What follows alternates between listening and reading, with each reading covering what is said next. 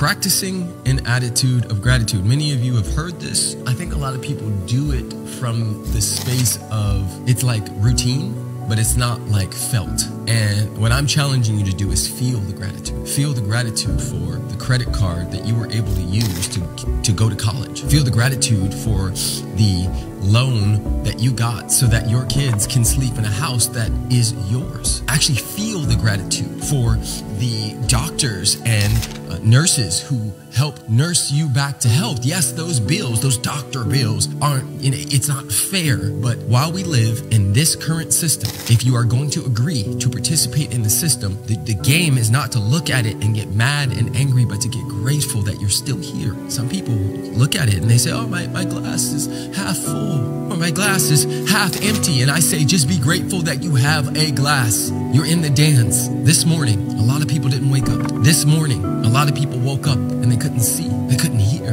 A lot of people woke up with a disease from the day before. A lot of people woke up with news that a family member passed away. So the game is to be grateful that you have a glass.